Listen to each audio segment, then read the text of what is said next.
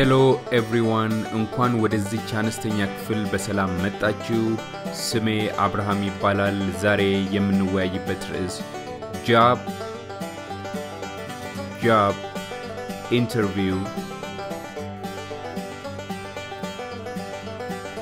interview questions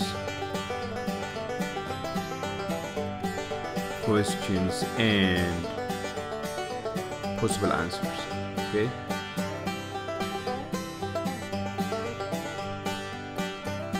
እነዚህ ጥያቄዎችና መልሶች በአብዛኛው በሁሉም ቀጣሪ ካምፓኒዎች የሚጠየቁ በሁሉም ቀጣሪ ካምፓኒዎች በሚቀጥረው ካምፓኒ እንደ ጥያቄ የሚቀርቡ የተጠኑ ጥያቄዎች ናቸው ማለት ነው። ስለዚህ ጥያቄዎቹ መልካቸውን ቀይረው ሊመጡባቸው ይችላሉ። ዋናው ግን ወደ ኢንተርቪው የሚሄድ ሰው ሁሉ ጊዜ ራሱን ማዘጋጀት ስላለበት ወደ ኢንተርቪው የሚሄድ ሰው ሁሉ ጊዜ ራሱን ሬዲ ማድረግ መቻል ስላለበት ራሱን እንዴት ነው የሚያዘጋጀው በምን ጥያቄዎች ዙሪያ መዘጋጀት መቻል አለበት የሚለውን ለማንሳት ያህል ነው። ብዙዎቻችሁ ምናልባት ኢንተርቪው አድርጋችሁ ታውቃላችሁ፣ ብዙዎቻችሁ ኢንተርቪው አልፋችሁ ታውቃላችሁ። ስለዚህ ያለፋችሁበት ፕሮሰስ ስለሆነ በደንብ ታውቁታላችሁ ማለት ነው።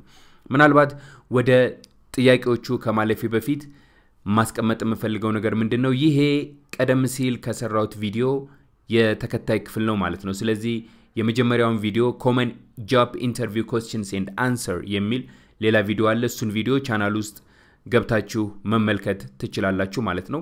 ይሄ የሱ ቀጣይ ክፍል ወይም ሁለተኛ ክፍል ነው የሚሆነው ማለት ነው። ስለዚህ ሁሉ ጊዜ ምንድነው ወደ ኢንተርቪው ስንሄድ ወደ ኢንተርቪው ለመሄድ ስንዘጋጅ ለኢንተርቪው ስንቀርብ ሁሉ ጊዜ ውጫዊ የሆነ ስብዕናችንን ውጫዊ የሆነ ፐርሰናሊቲያችንን በደንብ ማዘጋጀት መቻል አለብን ማለት ነው። እሱ ምንድነው? አንደኛው ፕሮቶኮል ነው። አለባበስ በጣም መሰረታዊ የሆነ ነገር ነው። ሙያዊ በሆነ መልኩ መልበስ ሙያዊ በሆነ መልኩ አለባበሳችንን ማስተካከል መቻል አለብን ማለት ነው። ምክንያቱም ምንድነው?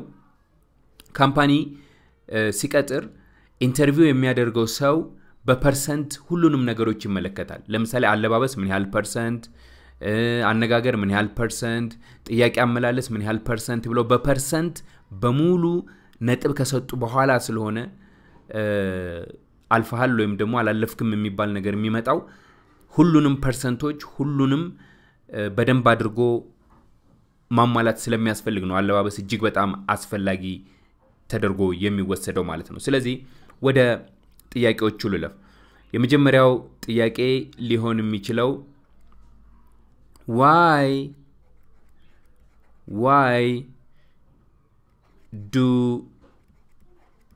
why do you want this job?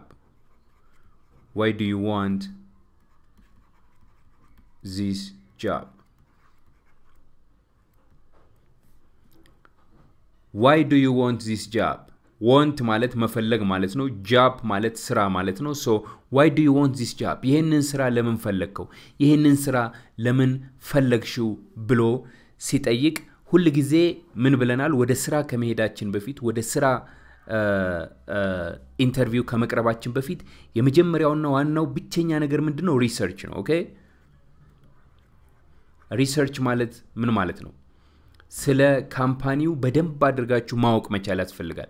ስላመለከታችሁበት የሥራ መደብ በደንብ አድርጋችሁ መረዳት መቻል አለባችሁ። አንደኛ ሰው በመጠየቅ ሊሆን ይችላል። ሁለተኛ አሁን ዘመኑ በጣም አመቺ ዘመን ነው። ኦንላይን በመግባት ካምፓኒውን ጎግል ላይ በመጻፍ የካምፓኒውን ስም ስለ ካምፓኒው በደንብ ማንበብ ትችላላችሁ። ካምፓኒው ምንድነው የሚሰራው? ካምፓኒው ምን አይነት ቪዥን አለው? ምን አይነት ዓላማ አለው የሚለውን ነገር በደንብ ማወቅ ያስፈልጋል ማለት ነው። ስለዚህ ስለምትሰሩት ስራ ወይም ደግሞ ስለምትቀጠሩት ስራ በደንብ ካወቃችሁ ይሄንን ጥያቄ መመለስ አያቅታችሁም። why do you want this job? ይሄንን ስራ ለምንድን ነው የፈለግከው? ይሄንን ስራ ለምንድን ነው የፈለግሽው ብሎ ሲጠይቅ በርግጥ አስደንጋጭ ነው ጥያቄው። ግን ምን ብለን ነው መመለስ ያለብን የሚለው ነገር ነው መሰረታዊ ነገር። ሁሉ ጊዜ ይሄንን ስራ ለምንድን ነው ስራውን ስለፈለኩት ነው ብሎ አንድ ሰው ቢመልስ ይሄ አጥጋቢ አይደለም ማለት ነው። ሌላ እጅግ በጣም አመርቂ ጥሩ የሆኑ መልሶች አሉ። ለምሳሌ ምን ብሎ መመለስ ይችላል? I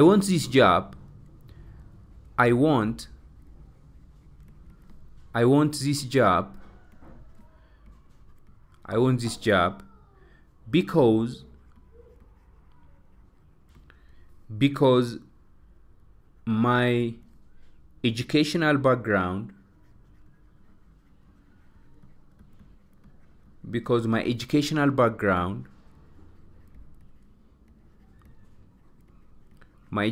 background and my work experience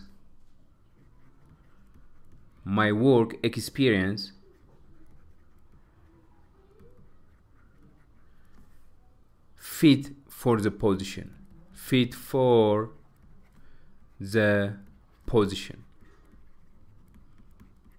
ምን ማለት ነው ይሄንን ስራ የፈለኩበት ዋናው ምክንያት ይሄንን ስራ የምፈልገው ወይም እዚህ መስራ ቤት መስራት የምፈልገው የትምርት ዝግጅቴና የስራ ልምዴ ከዚህ ስራ ጋር እጅግ በጣም ተመሳሳይ ስለሆነ ነው ከዚህ ስራ ጋር ስለሚገጥም ነው ብሎ አንድ ሰው ቢመልስ ያ ምላሽ እጅግ በጣም አመርቂ ሊሆን ይችላል ማለት ነው ስለዚህ ጊዜያችንን ቶሎ ለመቆጠብ ያህል ወደ ሁለተኛው ጥያቄ አልፋለሁ ማለት ነው why should we hire you why should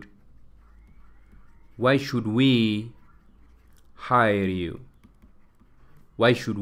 hire you hire ማለት ምን ማለት ነው መቅጠር ማለት ነው ኦኬ why should we hire you ማለት ምን ማለት ነው ለምንድነው ምንቀጥርህ ለምንድነው ምንቀጥርሽ ለምን ምንቀጥርህ ይመስልሃል ለምን ምንቀጥርሽ ይመስልሻል ማለት ነው ወደ ጥያቄ ሲመለስ why should we hire you ለምን እንቀጥርሃለን ለምን እንቀጥርሻለን ለምን ይመስልሃል ምንቀጥርህ ለምን ይመስልሻል ምንቀጥርሽ የሚባል ጥያቄ ይነሳል አሁንም ይሄ ጥያቄ ትንሽ አስደንጋጭ ጥያቄ ነው ካልተዘጋጃችሁበት ኦኬ ምን ብላችሁ መመለስ የለባችሁም ለምሳሌ ምክንያቱም እኔ መልካም ሰው ስለሆንኩ እኔ ጥሩ ስለሆንኩኝ ተቀጥሩኛላችሁ የሚባል ጥያቄ ምላሽ ቢመለስ ይሄ ጥሩ አይደለም አንዳንድ ሴቶች ለምሳሌ ምን ይያሉ ይመልሳሉ እኔ ቆንጆ ስለሆንኩኝ መቀጠር መቻል አለብኝ ብለው የሚመልሱ ቁመናዬ የተስተካከለ ስለሆነ ቆንጆ ስለሆንኩኝ የመሳሰሉ ከስራው ጋር የማይያዙ ግን ድንገት ከድንጋጤም በመነሳት ሊሆን ይችላል እንደዛ አይነት ምላሾች የሚሰጡ አካላት እንዳሉ በተለያየ አጋጣሚ ይነገራል ነገር ግን ዋናው እሱ አይደለም why should we hire you ለምንድነው እኛ እምንቀጥርህ ወይም እምንቀጥርሽ የሚባል ጥያቄ ሲነሳ ምን ሚል ምላሽ ማስቀመጥ መቻል አለብን ነው አሁን መሰረታዊ ነገር ሁሉ ጊዜ ስለ ስራ ልምዳችሁና ስለ ትምህርት ዝግጅታችሁ ነው ማሰብ መቻል አለባችሁ ይሄ እንደ ጀነራል 80% የሚሆኑ 90% የሚሆኑ ምናልባት ከ80 እስከ 90% የሚሆኑ ምላሾች በትምህርት ዙሪያችሁ እንዲሁም ደግሞ በስራ ልምድ ዙሪያችሁ ትኩረት አድርጋችሁ ብትመልሱ በእውነቱ ኢንተርቪው የሚያደርገው ሰው ጥሩ በሆነ ሁኔታ አመርቂ ምላሽ ሊያገኝ እንደሚችል ጥናቶች ይጠቁማሉ so this company or you this company hire me because I know the job very well because I know the job very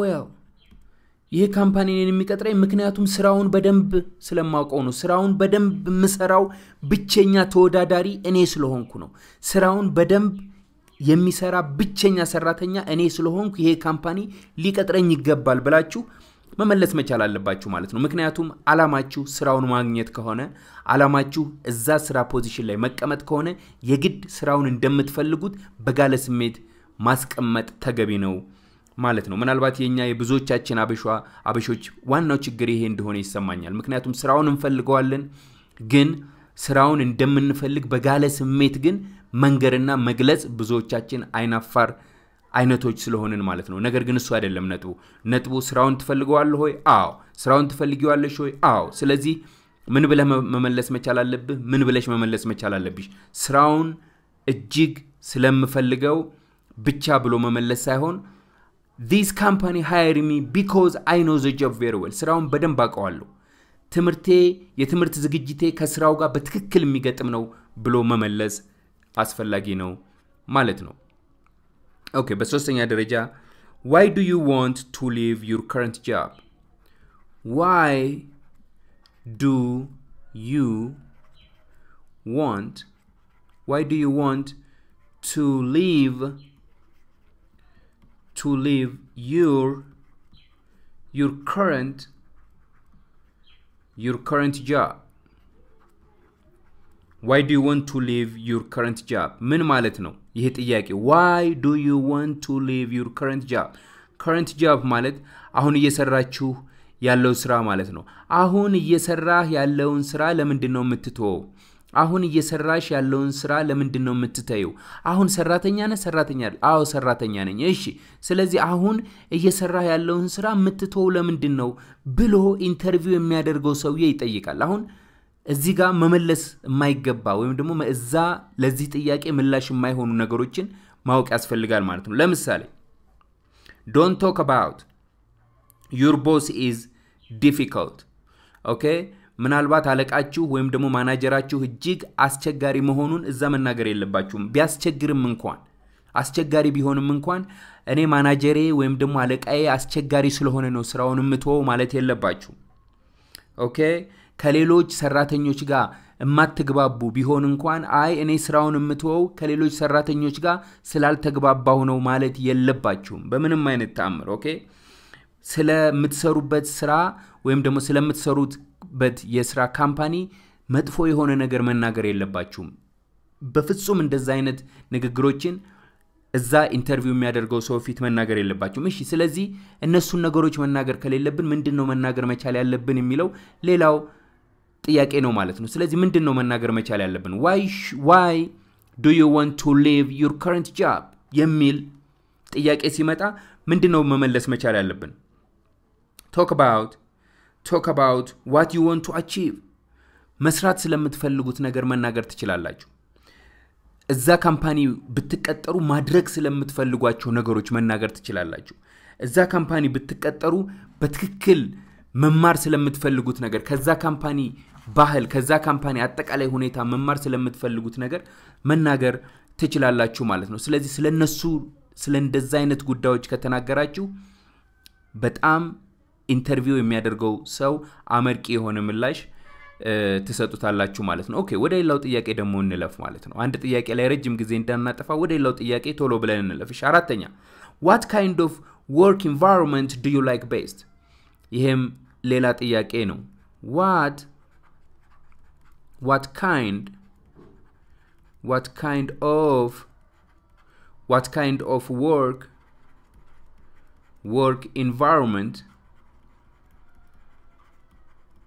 what kind of work environment do you like best? ምን ማለት ነው? What kind of work environment ማለት የስራ አካባቢ ማለት ነው። የስራ አካባቢ do you like best? What kind of work environment do you like best?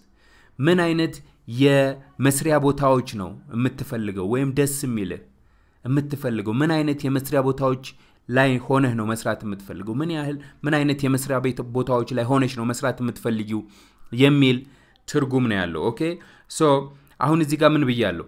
ሪሰርች ታደርጋላችሁ። መጀመሪያ ሪሰርች ማድረግ መቻል አለባችሁ። ስለ ካምፓኒው ማወቅ መቻል አለባችሁ።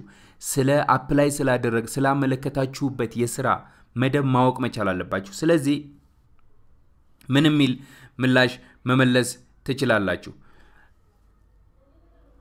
የአፕላይ ያደረጋችሁበት መስሪያ ቤት ቦታ ገብታችሁ መስራት እንደሚያስደስታችሁ እንደዛ አይነት የሥራ ቦታ እጅግ በጣም እንደሚማርካችሁ ብዙ ነገር እንደምትማሩ ከዛ የሥራ ቦታ እናንተም ደግሞ ብዙ ኮንትሪቢዩት ማድረግ እንደምትችሉ መግለጽ ትችላላችሁ ማለት ነው። ኦኬ በአምስተኛ ደረጃ what question do you have for me? ይሄ በጣም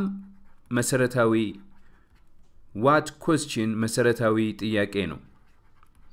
what question do you have for me?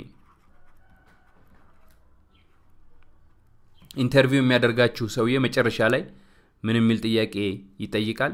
ምን አይነት ጥያቄ አለ ወይም ደግሞ what question do you have for me የሚል ይጠይቃል። ላይ ምንም አይነት ጥያቄ የለኝም ብሎ መሄድ ተገቢ አይደለም። ኦኬ አንድ ጥያቄ ስማርት የሆነ question አዘጋጅታችሁ መጠየቅ ትችላላችሁ ኦኬ የካምፓኒው ለናንተ እጅግ በጣም ጥሩ የሥራ ቦታ መሆኑን መጠየቅ ትችላላችሁ ስለዚህ ኢንተርቪው የሚያደርገው ሰውዬ ደግሞ ስለ ካምፓኒው ትንሽ ገለጻ ያደርግላችኋል ማለት ነው I think ይቺ አነስተኛ ቪዲዮ የተወሰነች ትምህርት እንደምትሰጣችሁ ተስፋ አደርጋለሁ እንግዲህ ይሄንን ቪዲዮ ተመልክታችሁ ወደ ስራ ለመቀጠር የምትሄዱ ሰዎች ወደ ኢንተርቪው ለመቀጠር የምትሄዱ ሰዎች ሁሉ ጊዜ አምሯችሁ ውስጥ ማስቀመጥ መቻል ያለባችሁ ነገር አንደኛ ዝግጅት በጣም ወሳኝ ነገር ነው በጣም መዘጋጀት መቻል አለባችሁ አፕላይ ስላደረጋችሁት የሥራ መደብ በደንብ መዘጋጀት መቻል አለባችሁ ሁለተኛ አለባበሳችሁ በደንብ መስተካከል መቻል አለበት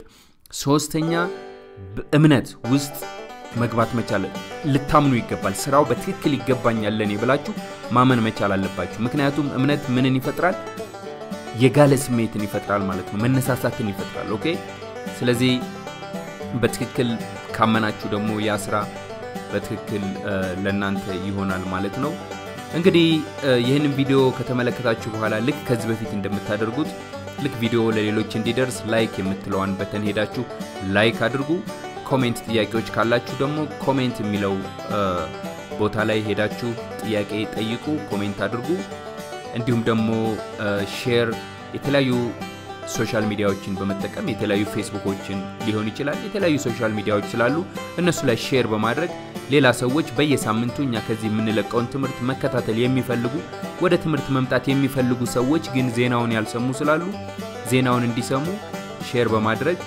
ለነሱ ብታደርሱ እጅግ በጣም መልካም ነው የሚል ምላሽ አለኝ ከዛ በተረፈ የተለያዩ ኮሜንቶች ያስቀመጣችሁ ሰዎች በእውነቱ በጣም አድርጌ አመሰግናችኋለሁ ኮሜንት ጥሩ ነው የተለያዩ መሻሻሎች የተለያዩ ነገሮችን ስለሚፈጥር ማለት ነው ከዛ በተረፈ እኔ በሚቀጥለው ቪዲዮ እስከማገኛችሁ ድረስ ከወዲሁ ተሰናበትኩ አብርሃም እባላለሁ ቸሩ እግዚአብሔር ይጠብቃችሁ ቻው